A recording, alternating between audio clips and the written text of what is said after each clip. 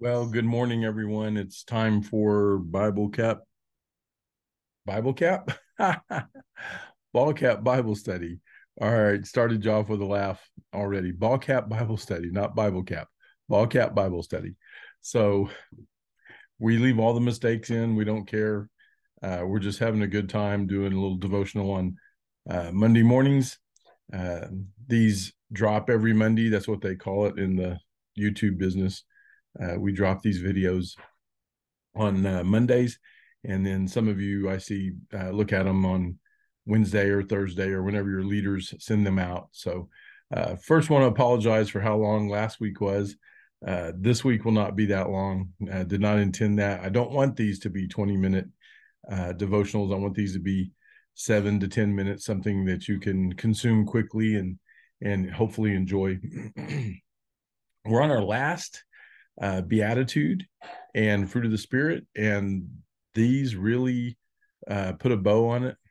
So I'm excited to go over this with you this morning and kind of hopefully you'll see how everything uh, dovetails together and aligns and is a parallel study. Many scholars see this. I also think it's interesting that they're both out of chapter 5, which when they were written, there were no chapters and verses in the Bible. But let's start with a few announcements, and then we'll get into the little devotional today. So I had a couple of losses this week over the holiday, sadly. Ina Turner, many of you knew Pam Washington, and Ina is Pam's mama, and she passed away this last week, and her service will be Wednesday in Bartlesville at Trinity Baptist Church. I think it's at 11 a.m. She was something neat to report to you. She was the church secretary there at Trinity Baptist Church in Bartlesville for 30 years. So that's quite a tribute, plus many other things that she did. Gil was her husband, Gil and Ina Turner. And then Roy Womack, somebody that Roy and Carol have been with us for a little while now, not years and years, but fairly recent. And bless his heart, he passed away. He had some falls, and I think those falls, several recently, took their toll. A few more announcements. I'm going to start hitting the gym again to get my Thanksgiving celebration off of me. I didn't eat too much, but it's noticeable. But I hope you had a great Thanksgiving.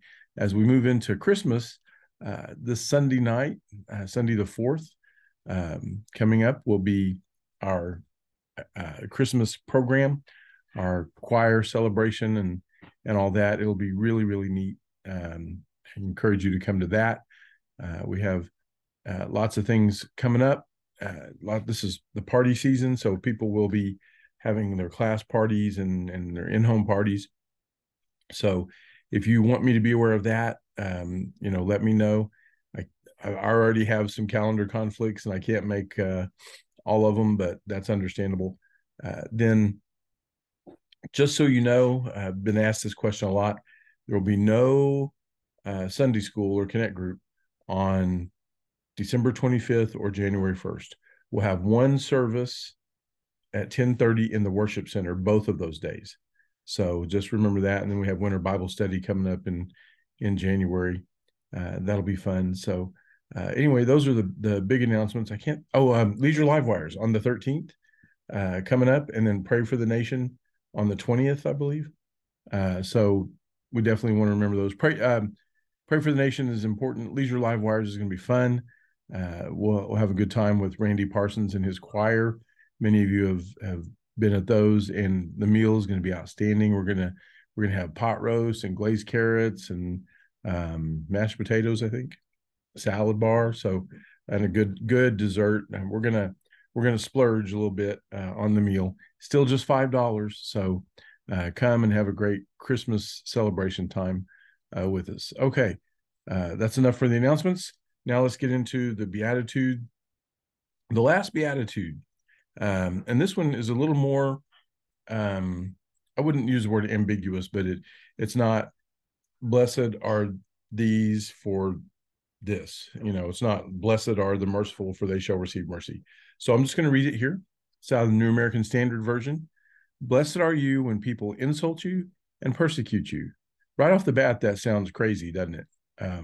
Why do I want people to insult me and persecute me? Well, I don't really want them to, but it's going to be a natural outcome because we are not the world. We're not friends of the world. We shouldn't, try to befriend the world. We should look different than the world. And people are going to listen to this. Blessed are you when people insult you and persecute you, and falsely say all kinds of evil against you because of me. And this is Jesus talking. It's a capital M there. Rejoice and be glad, for your reward in heaven is great.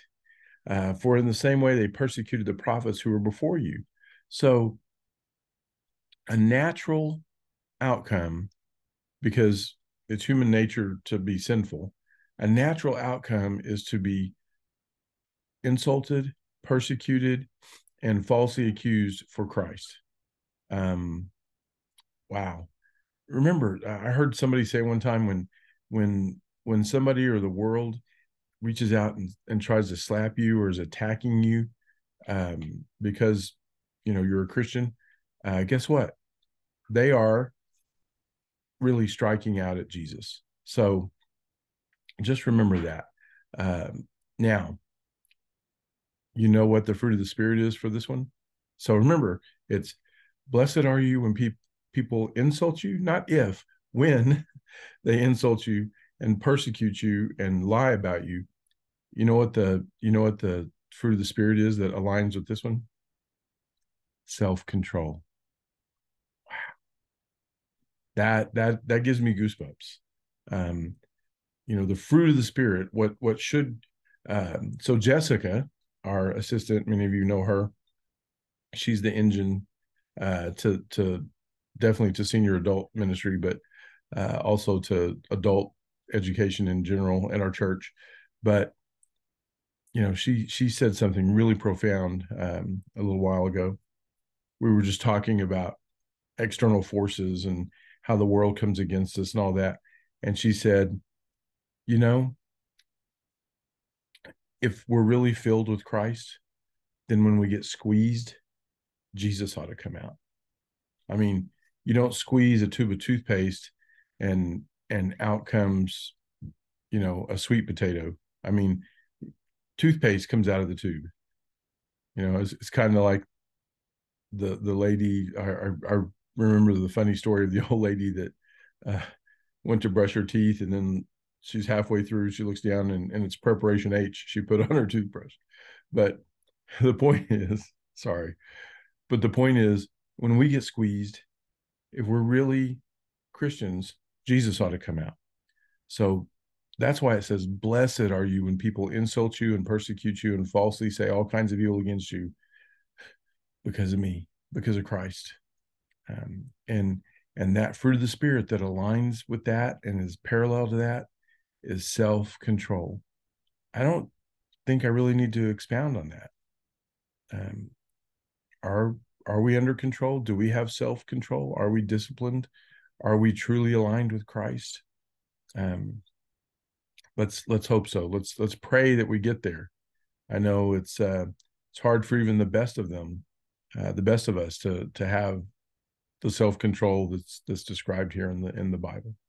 But remember, in Galatians, it's that spirit flesh battle going on that Paul's talking about, and here it's that the two worldviews, the scriptural worldview and the secular worldview that Jesus is going through. So, all right, I told you it's gonna be short. That's it. Have a great rest of your week.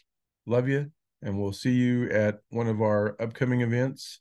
You know what those are, and whether that's a Leisure Live Wires, Pray for the Nation, a party, unfortunately a funeral. Oh, I forgot to tell you, Roy Womack's funeral is going to be this Wednesday at 10 a.m. at Chapel Hill Funeral Home at their chapel. So that's all I have.